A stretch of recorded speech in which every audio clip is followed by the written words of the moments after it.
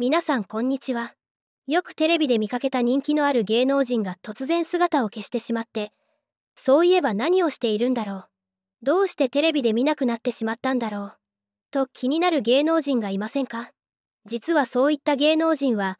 あることをやらかしたことによって、テレビから突然姿を消したり、活躍の場が変わったりしていることが多いんです。今回はそんなやらかした芸能人10人を紹介していきたいと思います。1人目は山口達也さん。2018年、山口達也さんが起こした事件は日本中を震撼させました。山口達也さんが司会を務めていた中高生向けのバラエティ番組 R の法則で共演した女性に対しわいせつ行為を行ったとして同年2月に書類送検されています。同年4月に発覚し、その際は山口メンバーとの表記が目立ち、テレビ各局によるジャニーズ事務所への忖度が浮き彫りになりました。また、急遽記者会見を開きましたが、その時の対応に失望する声は多く、生放送番組に出演している国分太一さんと城島茂さんも、記者会見時の山口達也さんを批判しています。事件を受け、後日 TOKIO のメンバーたちは会見を開き、山口達也さんが起こしたことを謝罪。特に、涙ながらに熱い対応を見せた松岡昌宏さんはネット上でも話題になり、事態の重大さを当事者よりも重く受け止めていると感じさせるほどでした。事件は不起訴になったものの、山口達也さんは TOKIO を脱退。その後、アルコール依存症の治療をするため医療施設に通いましたが、2020年11月、酒気帯び運転で現行犯逮捕されています。以後、米国発祥の自助グループで、アルコール依存症の治療に取り組んでいましたが、今年3月、株式会社山口達也を立ち上げました。2人目は、高畑裕太さん。清水良太郎さんの覚醒剤に、石田一生さんの大麻など、二世タレントは事件や不祥事が多いと批判されることが多い中、高畑純子さんの息子である高畑裕太さんは、二世タレントの中でも、最も卑劣な事件を起こしています。それは、個性派俳優と注目されている最中、宿泊していたビジネスホテルの40代の女性従業員に対して、性的暴行を加え、2016年8月23日に逮捕されたことでした。不起訴処分となりすぐに出所しましたが、その時の高畑裕太さんの表情は、まさに悪魔そのものだと話題に。現在は遺品整理会社でアルバイトをしていることを報じられています。週刊誌にも満面の笑みで取材に応じており、まるで事件などなかったような振る舞いに違和感を抱く人も多かったことでしょう。また、知人との会話時に事件のことをネタにしているそうで、自身の犯した行為を反省していないのでは、とも感じてしまいますね。3人目は、押尾学さん。男らしい顔立ちで女性人気を獲得した押尾学さんは、2009年8月2日、愛人だったホステスと合成麻薬の MDMA を服用し、ホステスが死亡するという事件を起こしています。麻薬取締法違反の容疑で逮捕されましたが、ホステスが死亡したにもかかわらず放置したとして、保護責任者遺棄罪にも問われました。現在は出所していますが、出所前からパトロンがいたようで、生活だけでなく遊ぶお金にも不自由しなかったそうです。週刊誌に頻繁に女性と交際している様子を報じられ、現在は再婚して子供も誕生していることも発覚しています。事件が起きたことで、放送中のテレビドラマなどは特に影響はありませんでした。しかし、かつて出演していた大ヒットドラマ、大和なでしこは、事件の煽りを受けています。東海地方を中心に頻繁に放送されていた再放送は、二度と放送されることがなくなり、押尾学のせいで見る機会がなくなったと嘆く声は少なくありません。4人目は、新井博文さん。新井博文さんは、自宅でマッサージに呼んだ女性に性的暴行を加えたとして、強制性交罪に問われ、東京地裁は求刑通り懲役5年の実刑判決を言い渡しました。裁判長は、暴行が強度でなくても、手術中の抵抗しにくい状況に乗じた卑劣で悪質な犯行だと指摘しています。しかし、新井博文さんは、特段の抵抗はなく、同意があると思い込んでいたらしく無罪を主張しましたが、判決はその余地はないと退けられています。今後、俳優として芸能界に復帰する道は、完全に断たれたと言っていいでしょう。被害者にとって合意がなくても、加害者が合意があったと誤信するような状況があれば、強制性交罪の要件を満たさず、無罪になるケースが後を絶たないこともあるそうなので、今後もこのような事件が起こらないことを祈るしかないですね。5人目は、ボビー・オロゴンさん。ボビー・オロゴンさんは、2001年にバラエティ番組、さんまのスーパーからくりテレビにて、でたらめな日本語でブレイクしました。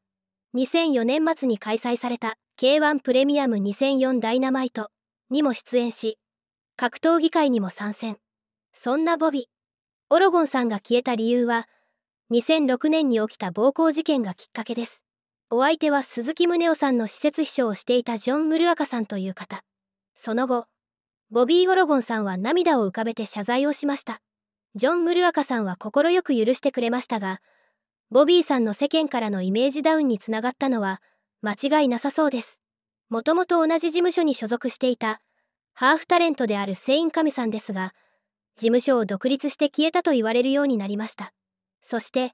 ボビー・オロゴンさんも同じく独立しようとしたところを止められ、これがきっかけでテレビ出演が減っていったという話もあります。時は経ち2020年5月16日、さいたま市内の自宅で、嫁、京子さんの顔を叩いたとして暴行の疑いで逮捕されてしまいます。逮捕の翌日、嫁は自宅で取材陣に対応し、長年ボビー・オロゴンさんから様々な DV を受けてきたことを明かしました。しかし、ボビー・オロゴンさんは、2020年12月に報道各社に送ったファックスで、DV の事実はない。離婚の準備をしていた妻のトラップにはまった、と反論。ボビー・オロゴンさんには2021年5月に、罰金10万円の判決が言い渡されています。そんなボビー・オロゴンさんですが、現在は投資をしているのだとか、1ヶ月360万円という収入を得ており、芸能活動であまり見られない理由はこのあたりにもあるようです。6人目は、坂口杏里さん。坂口杏里さんは芸能界デビュー後、坂口涼子さんの娘であることから2世タレントの流行に乗って活躍。バラエティ番組では天然なキャラクターで人気を博し、タレントとしてだけでなく、グラビアアイドルとしても順調にキャリアを積んできました。しかし、2013年3月27日、最愛の母親、坂口涼子さんの死によって坂口杏里さんの人生は一変します。精神的にかなり参ってしまったのか、整形が噂されていた上に、さらに整形を繰り返したと言われ、さらに拒食症によって体重も激減。当時、健康だった坂口杏里さんの姿は思い出せないほど体は痩せ細り、ホスト通いに明け暮れたと言われています。坂口杏里さんがなぜテレビで見かけなくなったのかというと、2015年末に自ら所属事務所を退所したためです。その後坂口杏里さんは、杏里名義に変更し、2016年10月には AV 女優デビューをしました。そして、坂口杏里さんは、2019年8月28日に、元交際相手の自宅に侵入したとして逮捕されています。坂口杏里さんは過去に一度、お金を騙し取ろうとして逮捕されているので、その時で2度目の逮捕となりました。逮捕した中野署によると、8月28日に元交際相手と一緒に、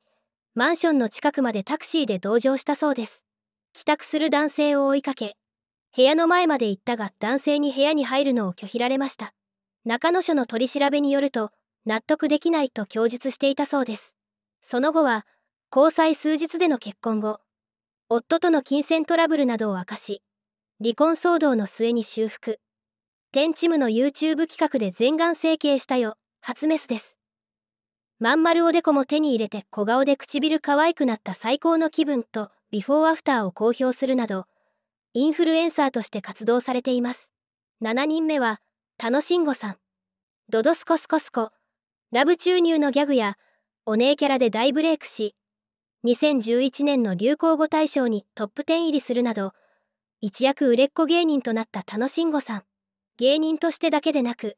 整体師の肩書きを持っていることでも話題になりました。しかし、現在テレビで楽しんごさんの姿を見かけることは全くなくなりました。その理由は、2013年に起こした暴行による不祥事であると噂されています。元付き人の男性を暴行し、書類送検されるということがありました。当時のニュースによると、顔や腹部を複数回殴り、全治1週間の怪我を負わせたとのことです。ただ、こちらの事件は、元付き人も、このことをネタにして田野慎吾さんを脅迫し、110万円を脅し取ったとして書類送検されています。また、闇営業をしていたとのことで話題に上がりました。本人は自身の YouTube チャンネルの中で、吉本興業とは何の契約をしているわけでもないのに、契約解除はおかしい。Twitter では、闇営業なんてみんなやってる、ということを述べています。退社してからは YouTube や生態事業に専念しているようですので、芸能の仕事から消えた、干されたのは、闇営業をきっかけとした吉本興業退所は、一つの理由と言えるかもしれません。8人目は、日本エレキテル連合さん。ダメよダメダメが2014年流行語大賞にもなった日本エレキテル連合さん。テレビから姿を消すことになった理由は4つあります。日本エレキテル連合は、2人ともがネタ以外でのアドリブやトークが苦手と話題。テレビ番組を制作する側からすると、アドリブが効かないというのはデメリットなのかもしれません。2つ目の理由は、日本エレキテル連合は一発屋とならないために、ブレイク後に、ダメよダメダメの未亡人あけみちゃんシリーズを封印してしまったこと。そのため、他のネタがブレイクせずに一気に収束。2015年にはインスタグラムを始めて、今までとは違う服装やシチュエーションのあけみちゃん画像を投稿するなどしていますが、再ブレイクとまではいかなかったようです。3つ目の理由は、2013年7月10日から開設されている、日本エレキテル連合の YouTube チャンネル、日本エレキテル連合の関電パラレルで、テレビよりも制限が少なく、自分のやりたいことをやりたいようにできることから、力を入れているといった理由です。そして、4つ目の理由は、YouTuber としてだけでなく、単独公演など様々なジャンルで活躍しているといったことです。活躍の場はテレビ出演だけに限らないということですね。9人目は、ひょっこりはんさん。若手お笑い芸人の登竜門番組の一つ。面白そうに出演してブレイクした、ピン芸人のひょっこりはんさん。テレビに引っ張りだこだった時期は、様々なタレントや女優が、SNS などで彼のネタを真似するほど大人気でした。軽快な音楽とともに、ひょっこりはんはどこだと探す楽しさを与えてくれたネタが、ひょっこりはんさんの鉄板でしたが、テレビではあまり見ることがなくなってしまった理由には、単純に飽きられたということ。毎回同じ音楽が流れ、壁からひょっこり顔を覗かせるだけのワンパターンなネタが、飽きられたのではないかと考えられます。また、最大の理由に、著作権フリーの配信サイトでアップロードされていた楽曲を、商用利用していたのにもかかわらず、